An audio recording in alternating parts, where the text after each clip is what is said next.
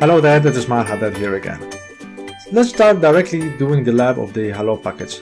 So we have this lab over here, many points to pass through, and then we're going to do it point by point. Before we start, I just want to show you about the lab scenario, which is the same one as we were working in the previous lecture. We have router 1 connected to router 2 on their Ethernet 1 interface, and they are on the subnet of 192.168.12.0. Router 1 has .1 and router 2 has .2.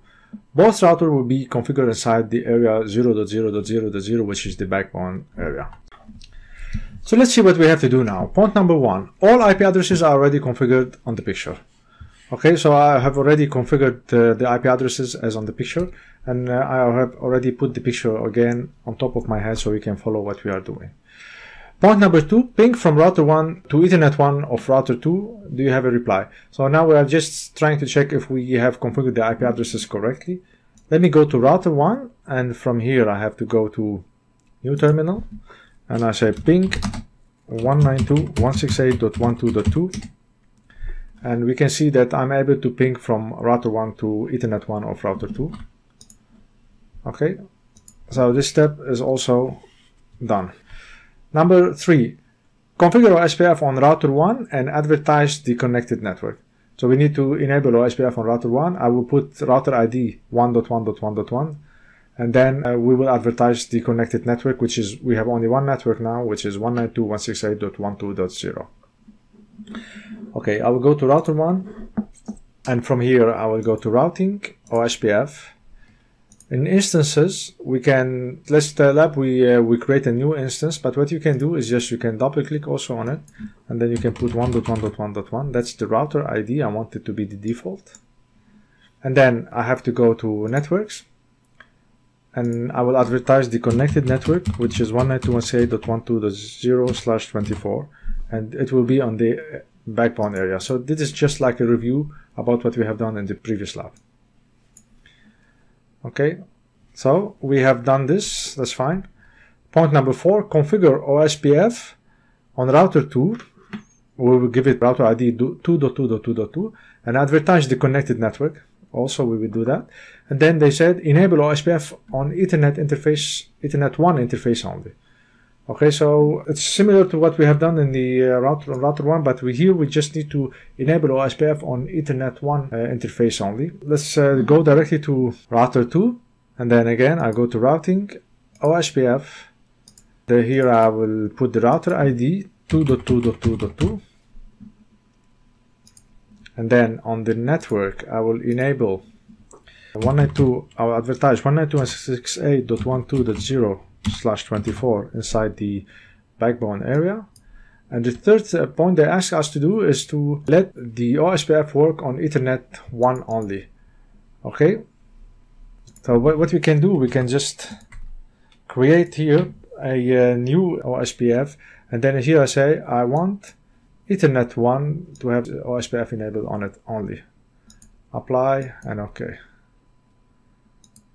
Okay, let's see now if we have neighborship, and you can see router 2 has just formed neighborship with router 1. We can see the router ID over here, and these are the LSA that was received. Okay, so this point is done. Now the question is, why do we need to enable it on Ethernet 1 interface only? Because this is needed for the rest of the lab. We are going to work on the interface Ethernet 1 to change the hello package. Point number 5, check if both routers form neighborship in OSPF. And we have just seen that they have formed neighborship, so that's fine. Point number 6, change the hello interval on router 2 to 12 seconds. Remember we said that the router always sends a hello packet every 10 seconds, and it has a dead interval of 40 seconds. Okay, and that's to be able to form the neighborship. And this needs to be matched in order for the two routers to form the neighborship. Now they're asking us here in point number 6 to change the hello interval on router 2 to 12 seconds. Actually, it's on the Ethernet 1 of router 2. Okay, because the Ethernet 1 is the one which has the OSPF enabled on it. Let's go directly and change it and see if we will have neighborship. I will go to router 2. In interface here, interfaces, I will go inside Ethernet 1. But before, I just wanted you to check. We already have now the neighbor. It's working, no problem. We have seen it. Now I will go inside Ethernet 1, And here you can see that the hello interval is 10 seconds and the dead interval is 40 seconds. Before I make the change, I will go also to router 1, okay, and also here you can see that the hello interval is 10 seconds and the dead interval is 40 seconds. That's by default on MikroTik. 10 is the hello, 40 is the dead interval. Let me go back to router 2 to make the change. I will put it now 12. Okay, the hello interval is now becoming 12 seconds. And when I say OK, we check the neighbors. You can see it has directly removed the neighborship because the hello interval doesn't match with router 1. If I go now to router 1, and we can see that it's still having the neighbor with router 2 because it has to wait a little bit. Remember, it has a dead interval of 40 seconds. So it's not yet 40 seconds to be able to take it out from its neighbors, okay, the table here. So, but in a moment, a few seconds, you will see that it will also be, you see it's down now, state is down. And in a moment, you will see that we don't have neighbors. You see, it's finished.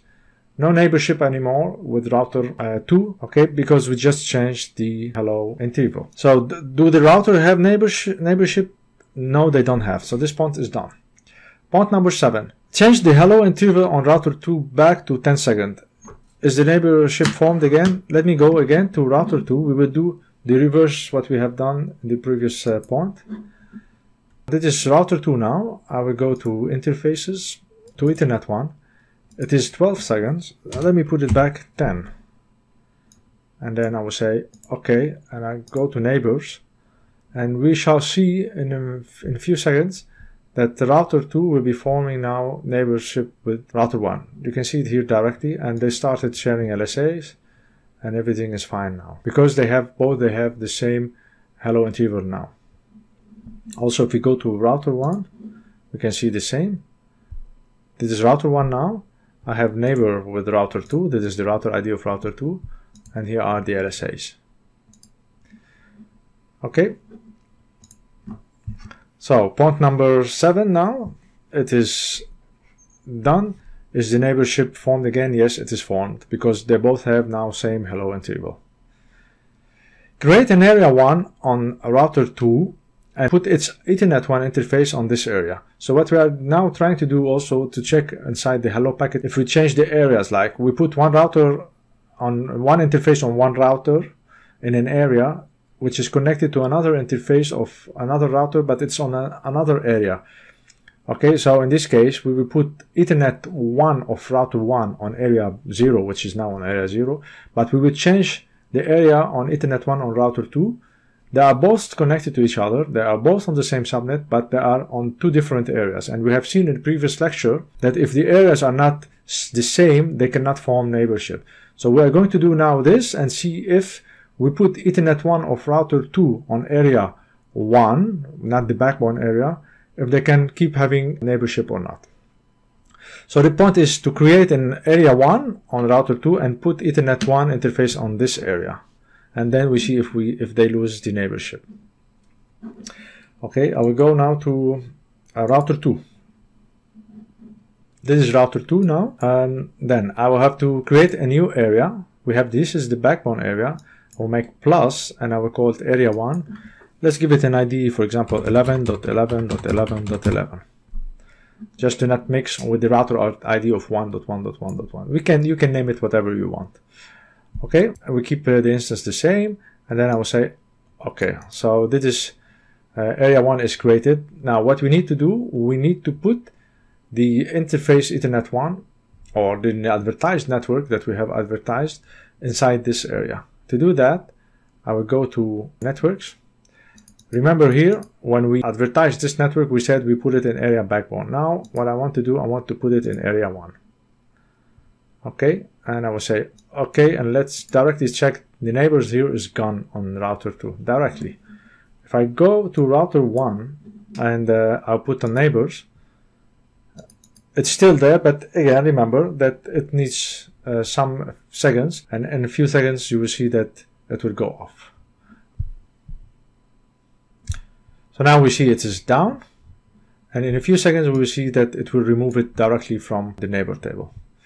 And that's another proof also that if you have two interfaces connected to each other, each one of them is on an area, then in this case they will not form neighborship. Okay, let's see what we have to do, the upcoming points. Number 8, we have created the area, we put Ethernet 1 of router 2 on this new area, and we've seen that the two routers, they lose their neighborship. Okay, point number 9. Put again Ethernet 1 interface in area 0 and check whether R1 and R2 form neighborships again. So again, we have to go to router 2. We see no neighbors now. I will go to networks and I will just say I want to put this inside the backbone area, which is the same area where Ethernet 1 of router 1 is connected to. And then I'll say OK, and on neighbors we have to look now. In a few seconds it's gonna have neighborship, and here we go. You can see that this router 2 has now formed neighborship, OSPF neighborship with router 1. And if we go to router 1, now this is router 1, and we see it has formed neighborship with router 2. Okay, so point number 9, we have put Ethernet 1 of router 2 again on area 0, the backbone area, and we've seen that they have formed neighborship again. The last thing we need to do is to play with the authentication. Also remember when I said that authentication, if we change the authentication on one of the routers, even though they have the same hello and the same dead interviewer and they are in the same area, but if you change the authentication, then in this case they will not also form neighborship. They are asking us here in point number 10, change the authentication in router 2 from none to simple and put a password 123456. So at this moment, both routers, they don't have authentication, so there is no password in any of the two routers. That's why they can form neighborship directly. That's by default. But MikroTik allow us to put a password inside the OSPF. And in this point number 10, they ask us to change the authentication and put it 123456. So now I'm in router 2. Inside router 2, I will go to interfaces, and inside Ethernet 1, you can see over here the authentication at this time is none. That's why we have neighborship. So if you look here, we have neighborship. And also on router 1, we have the same thing. Okay, we don't have authentication. So what we need to do now, we have to change the authentication from none to, we can put it MD5, we can put it simple. We will discuss about authentication later in this course. But let's just put it simple, and I will give it the key or the password 123456. Okay, and the key ID we will keep it 1, and we say OK. And now you see directly neighborship has gone on router 2. If we look again on router 1, we still see the neighbor with router 2, but in a few seconds it will also go away and it will be down. Okay, we wait a few seconds just to see it also on router 1. So now we see that it has stayed down, and in just a few seconds it will take out the neighbor's router 2. You see it now is gone. Okay. So point number 10, we change the authentication and we put a password 123456, and did the R1 and R2 lose the neighborship? And we've seen yes, they have lost their neighborship. So this is the whole lab that I wanted to show you. Before I finish it, let me just take the password out from router 2 again and see if they can form a neighborship after we take it out. So I'll put none here and no password and OK. This is router 2, and it shall now have a neighbor with router 1. And here we go.